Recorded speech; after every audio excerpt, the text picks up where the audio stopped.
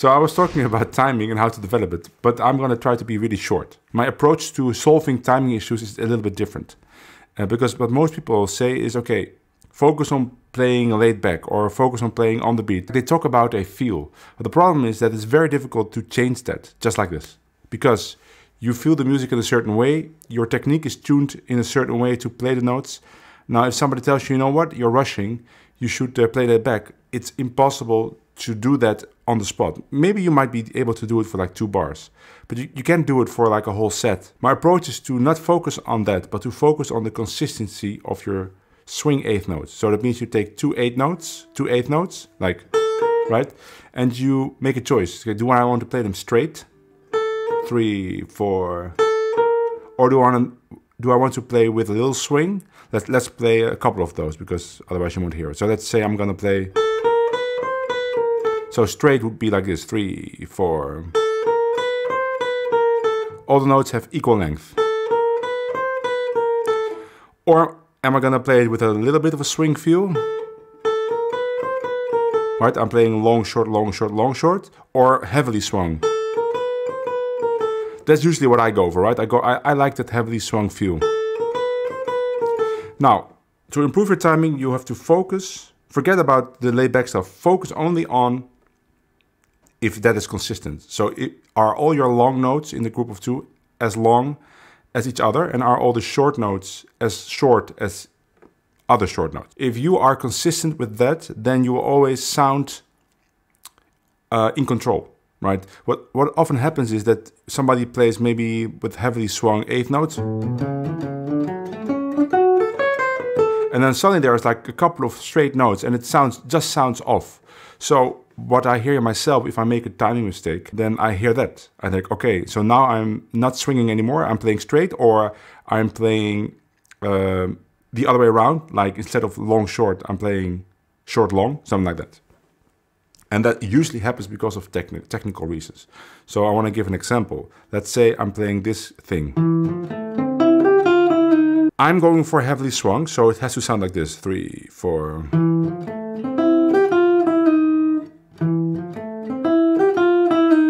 There's a couple of problems. The first problem is the sweeping. There's 3 notes that are swept, yeah. It's very easy to rush that, to not have the consistent swing timing anymore, because I mean this motion is just very easy to just let your hand drop. So you have to find a way to make sure that you're still playing da, dee, dee, dee. Right? Only this. Long, short, long. And then the second problem is this slide, for instance. It's very easy to, also because you're not using your picket hand anymore, to just move your left hand faster than you would do normally if you want to have a consistent swing feel. Let's say you do a hammer-on. Let's do there. That E is the long note of the 2 8 notes, the long one. So your hammer-on should be a little bit later. And not like this. Pull-off is the same way. Let's do pull-off. That F sharp is the long note. No, it's a short note. Right, so you have to be very aware of what each note is in a group of 2 notes and what technique you're using. So the way to practice it, the way I practice it with a metronome, that's a 2-5-1 in G. 1, 2, 3.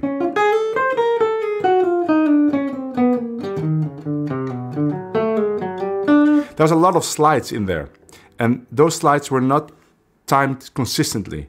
So I would practice that with a metronome. 1, 2, 3.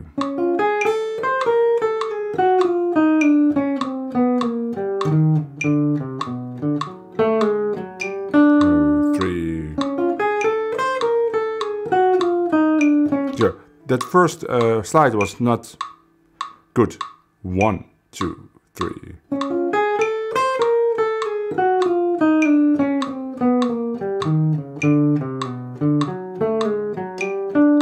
And also recognize that as soon as you have a passage where you can play up and down or like alternate, that's the easy part. So even if you are a little bit off before, that's the point you start correcting yourself. 2, 3.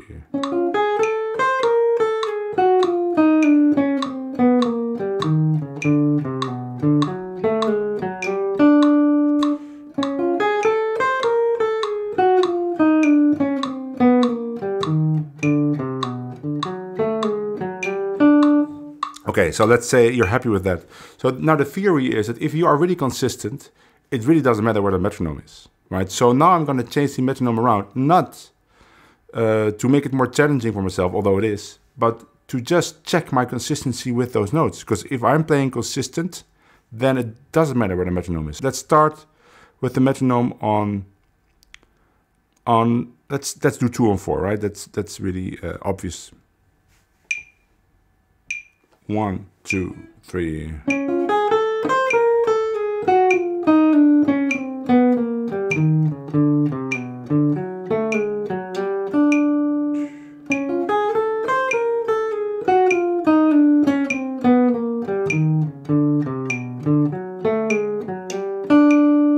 Now you can challenge yourself and say, okay, I'm gonna just do it on beat 4. 1, 2, 3, 4. 1, 2, 3.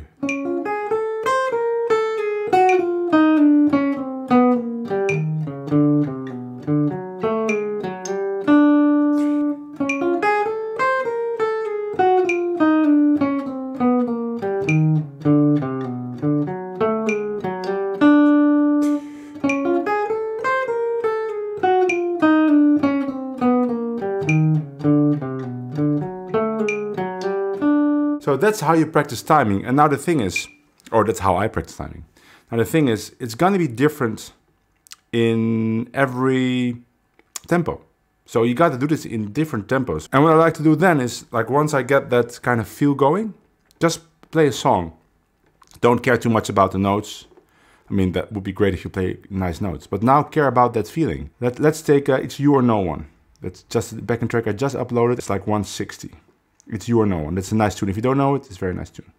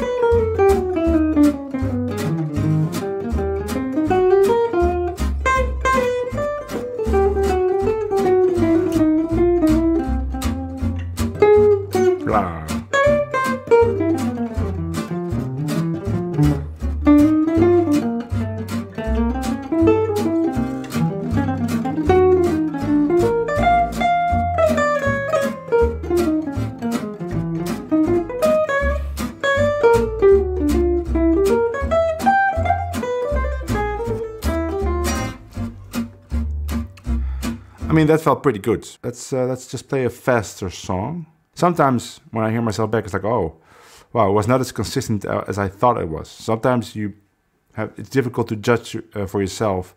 It usually happens when you are focusing on other stuff. Let's play something really fast. Let's play China Boy and see what happens. Then I'll talk more about the coordination if I feel something.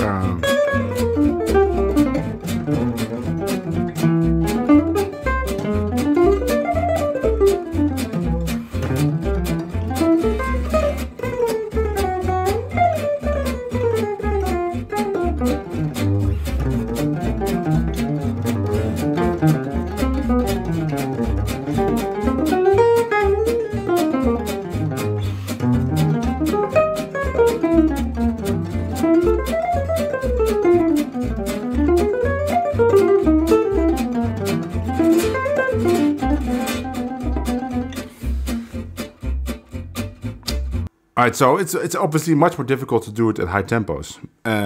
Also because you got to make decisions on what you want to play, right? But it's the same thing. I'm trying to focus on the same thing, like kudu kudu kudu kudu. Okay, let's end some questions.